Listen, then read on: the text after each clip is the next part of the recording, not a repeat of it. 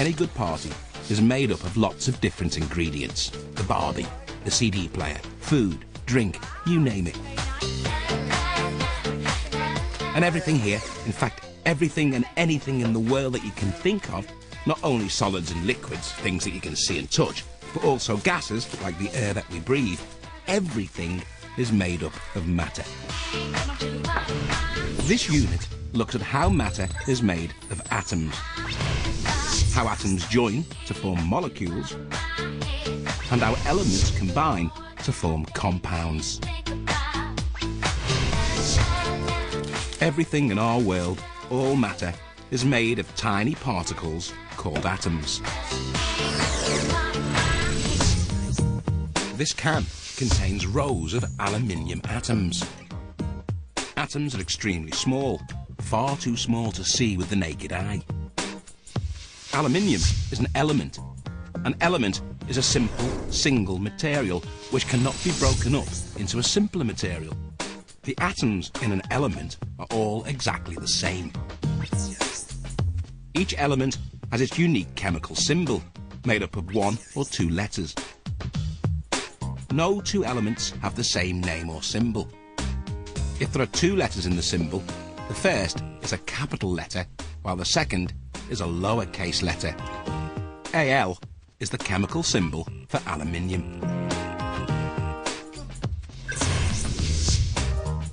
There are more aluminium atoms in this ring pull than there are grains of sand on all the beaches in the UK.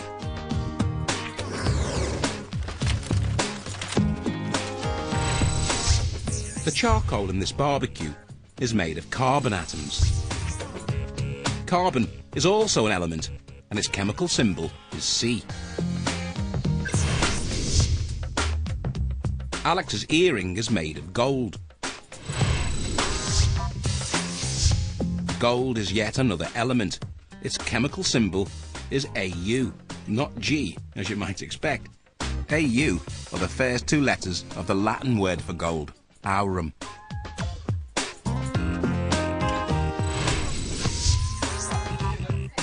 There are over 100 different elements on planet Earth.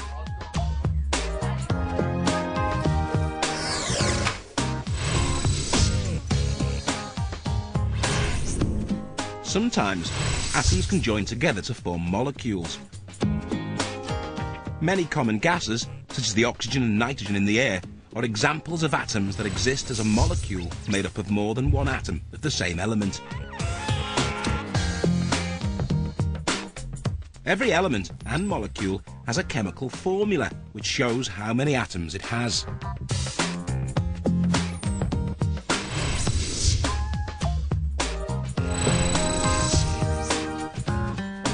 Chlorine is used to make bleach, found in many disinfectants. Chlorine is another example of a molecule made up of 2 atoms. Most of us are familiar with the distinctive smell of chlorine from the disinfectants in swimming pools.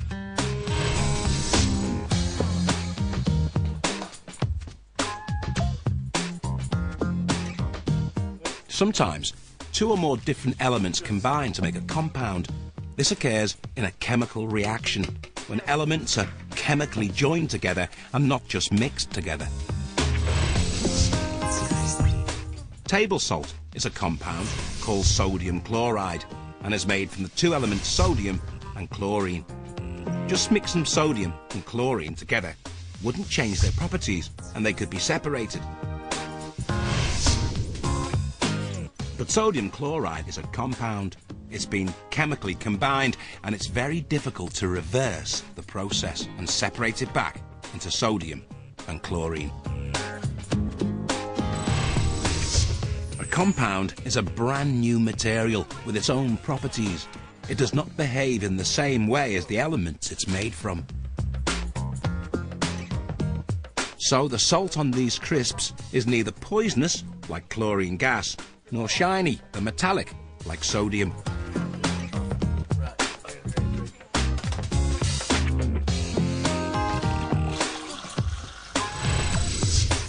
Water is a compound, and it's made of 2 elements, hydrogen and oxygen.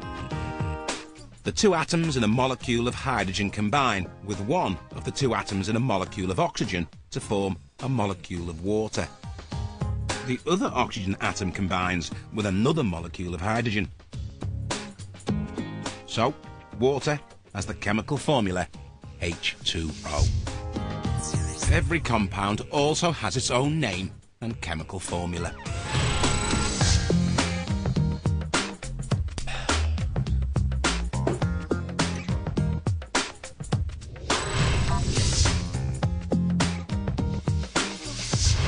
Some compounds have large molecules with many atoms in them. The chemical formula tells us which atoms are in the compound and how many are present. Each vinegar molecule contains 2 carbon atoms, 4 hydrogen atoms and 2 oxygen atoms.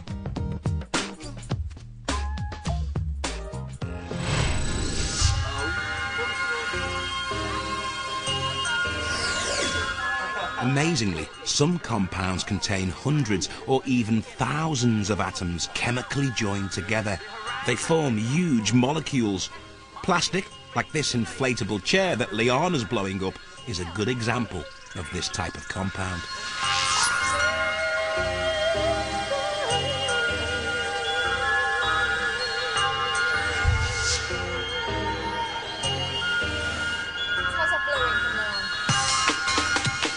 The air that's blown into the chair is a mixture of atoms of different gases.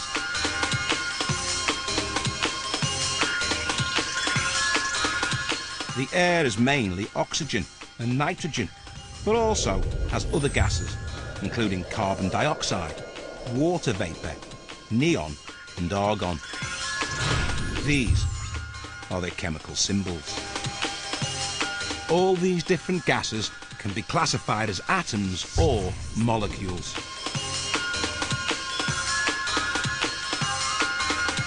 Argon and neon, on the left, exist as single atoms, whilst the other gases are molecules of more than one atom. But these atoms and molecules, as we've seen, can also be classified as elements and compounds. Even though nitrogen and oxygen, now on the left, are molecules made up of 2 atoms, they are 2 atoms of the same type, and therefore, like argon and neon, they're elements. Whereas the water vapour and carbon dioxide molecules on the right are made up of 2 different types of atoms, chemically joined together, and they are compounds.